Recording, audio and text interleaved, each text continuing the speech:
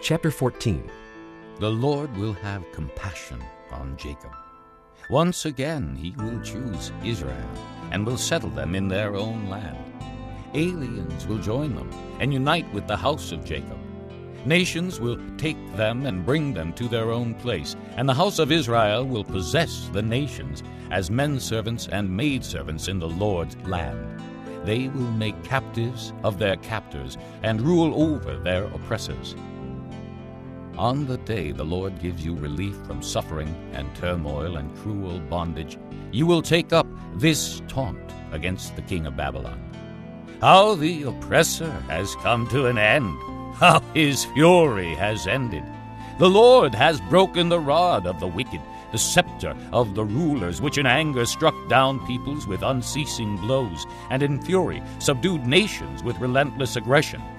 All the lands are at rest and at peace. They break into singing.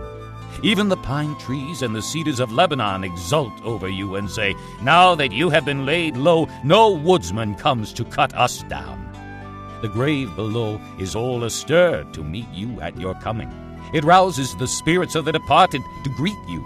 All those who were leaders in the world, it makes them rise from their thrones. All those who were kings over the nations, they will all respond. They will say to you, "You also have become weak as we are. You have become like us." All your pomp has been brought down to the grave along with the noise of your harps. Maggots are spread out beneath you and worms cover you.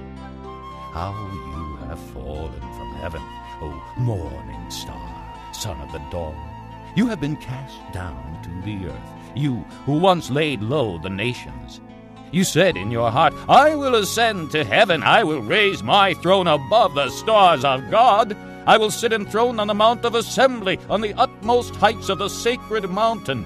I will ascend above the tops of the clouds. I will make myself like the Most High."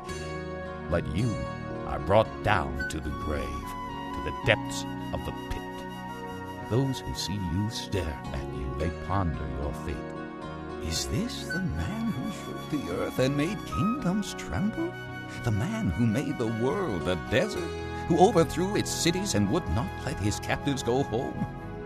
All the kings of the nations lie in state, each in his own tomb. But you are cast out of your tomb like a rejected branch.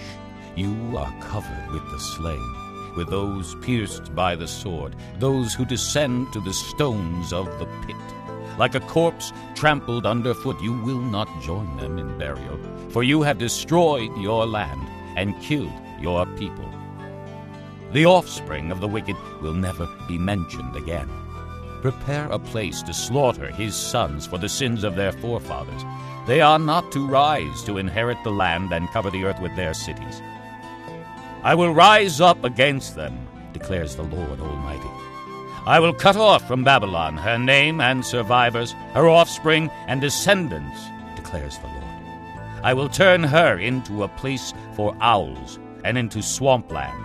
I will sweep her with the broom of destruction, declares the Lord Almighty. The Lord Almighty has sworn, "Surely as I have planned, so it will be, and as I have purposed, so it will stand. I will crush the Assyrian in my land. On my mountains I will trample him down. His yoke will be taken from my people, and his burden removed from their shoulders." This is the plan determined for the whole world. This is the hand stretched out over all nations. For the Lord Almighty has purposed, and who can thwart him? His hand is stretched out, and who can turn it back?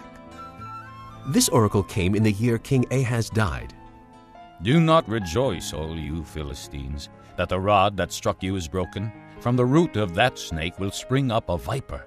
Its fruit will be a darting, venomous serpent. The poorest of the poor will find pasture, and the needy will lie down in safety. But your root I will destroy by famine. It will slay your survivors. Wail, O gate! Howl, O city! Melt away, all you Philistines! A cloud of smoke comes from the north, and there is not a straggler in its ranks. What answer shall be given to the envoys of that nation?